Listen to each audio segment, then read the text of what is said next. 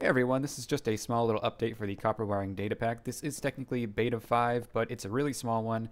There's just a few balance changes mostly concerned with the Tesla over there, which I'll be getting into in just a few minutes. But luckily, I'm going to be showing off another project I've been working on, so there's a little more to watch in this video. So stick around for that if you want to see it. To quickly speed through all the changes that have been made not regarding the Tesla, wires will now specifically deal 1 damage when you touch them, and wires that are in water will deal 2 damage.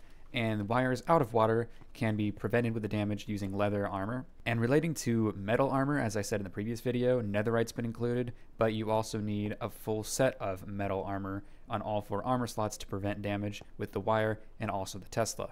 And on a completely separate note, the namespaces in the data pack have been unified under one sort of system, so it's a little more programmer friendly. It makes it easier for me to do updates and modify, as well as you guys to modify if you want to tweak this data pack to your liking. But that does mean that there are a bunch of new scoreboards and variables, so if you want to remove the old ones, I added a function for that. You just have to do function and remove old systems, which will remove all the old scoreboards. Anyway, moving on to the Tesla, we've got quite a bit of changes for this thing, mostly making it a lot more powerful. You'll notice right away, first of all, it's got a sound effect, and it's not the most pleasant one. There isn't really a good sound effect. This is just a decent enough one. But if this sound is pretty annoying for you, which understandably so, you can go into the sound settings and mute environment ambient, and that will turn it off completely.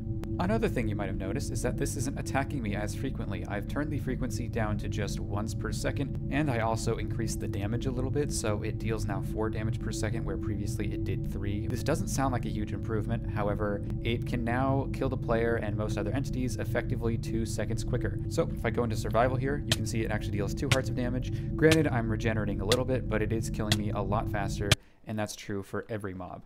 Another thing is that the radius that this can hit you is also much further now. It's 7.5 blocks as opposed to the previous 5. And also to up the fear factor and lethality of this thing a little more, it can actually hit you when you're not grounded. As you saw earlier, you can be flying, because I did some research on actual Tesla coils. Turns out they could just hit you in the air.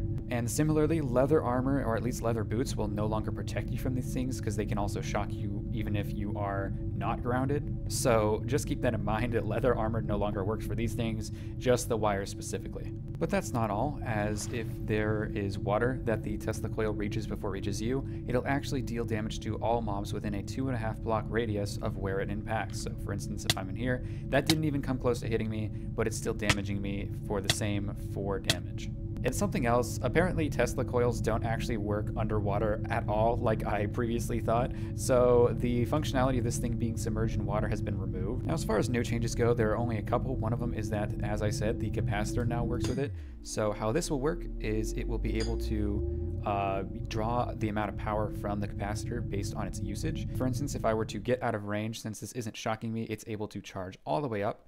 And when it does that, that means it can shock multiple targets at once. So for example, if I have a bunch of targets, it will shock as many of them as it can. This one I think is a little too far away. And so I figured a better example would be filling a larger capacity capacitor, or one that charges and discharges more slowly. Because if I place a bunch of these, you can see that it will shock a bunch of them, as many as it can get a hold of, and it will draw the equivalent power. And then when there isn't enough power, it'll just shock less, or down to just 1 per second. The last change / addition I made for this is that it can now trigger the lightning effect for applicable mobs. This doesn't just summon lightning itself, at least not with these mobs, but I'll get into that later. So for example, with a villager, if I spawn one in, it actually has a 20% chance to turn into a witch when it is shocked by this thing. And same thing goes for a pig, turning into a zombified piglin. And of course, mushrooms will have that 20% chance to be turned into the upper variant, and it'll play the appropriate sound effect. And creepers will have a 20% chance to become charged, and charged creepers will have a 20% chance to become primed and ready to explode. And I decided to add a little lightning effect, and that is with iron golems. They'll have a chance to become glowing, and they will be twice as fast with movement speed. So yeah, pretty dangerous. And this glowing and speed effect will last for 1 minute from the point they got shocked. Now the last change I made is that tridents are now targetable by the Tesla, which doesn't do anything by itself. However, if you enchant them with channeling, then this actually gives them a 20% chance to summon lightning, as you can see.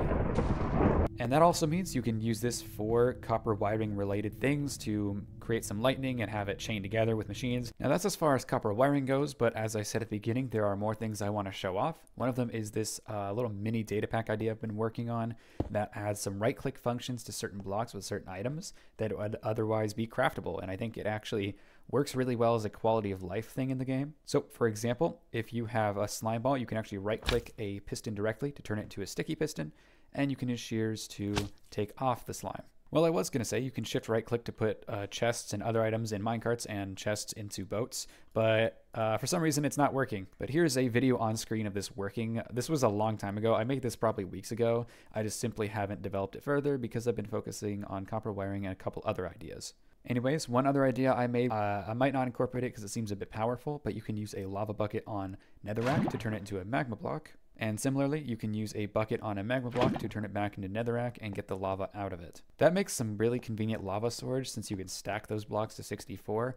I don't know if I want to include that. I just thought it was a fun idea, and a lot of these like interactable blocks are really easy to put together because I do want to expand this to be something that's really interesting and really cool. All right, I'm up here now, and the reason being, if you have seen a previous devlog video I made, I included some changes I made to the Elytra, and I've been working on that one a little bit as well. So for starters, if you were to jump off a cliff, for instance, and fly with your Elytra, you won't immediately see anything, and that's because the GUI has been a little more minimalized, a little more hidden.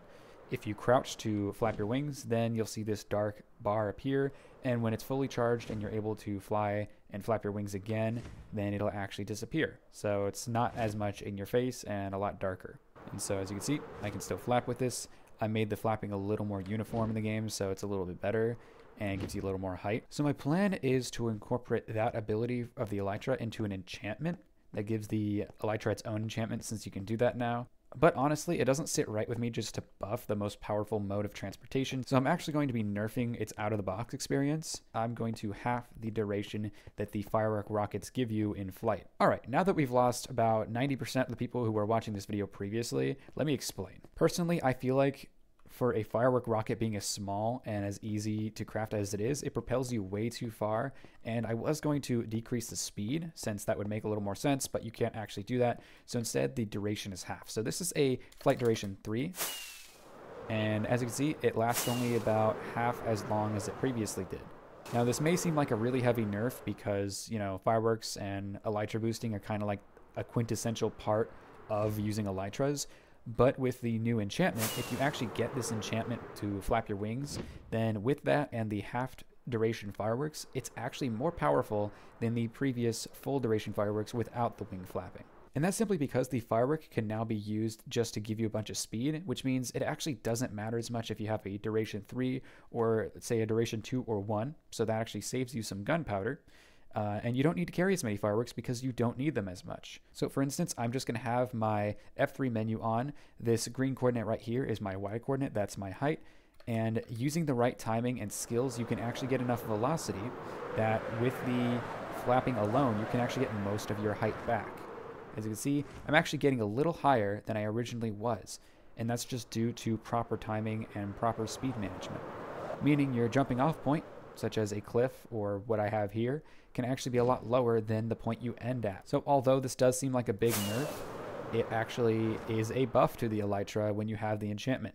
And best of all, it requires skill to be good at it. You can't just simply hope to get more height. You actually have to use skill to be able to use it properly. And I think that's actually a really good idea, because not just is the Elytra very overpowered, but it's also way too easy to use. So I think this is honestly a really good change. So I don't want to excite you guys too much, and I know this video is getting a bit long, but the plan is that I want to incorporate those 2 data pack ideas I've showed you, as well as a few others that I have and haven't been working on, into a new like big data pack, and that's going to be my next project. The plan is to make it very survival and quality of life oriented, and so a lot of these experiments here that I have laying around incorporate that. For instance, I'm thinking of making the fletching table finally useful. Although you can't give it a GUI that you can access by right clicking, you can possibly incorporate some ability for say like a potion to be put on it to make tipped arrows without having to use lingering potions. I've got some other ideas too, but I think that's going to be incorporated into another video where I show off the main idea I've been working on for the last 2 weeks and why this video took so long to get out. Now, because I'm going to be shifting my focus to this new data pack idea, copper wiring is going to be kind of put off to the side right now. There aren't any big new plans I have for it as far as updates and content, and I've gotten a bit burned out if I were to be honest, so the plan is I'm just going to put it off to the side and work on this next data pack for the time being. Anyways, that's about all I've got for you in this video, so feel free to leave a like and then go ahead and click on that next one. Thanks for watching.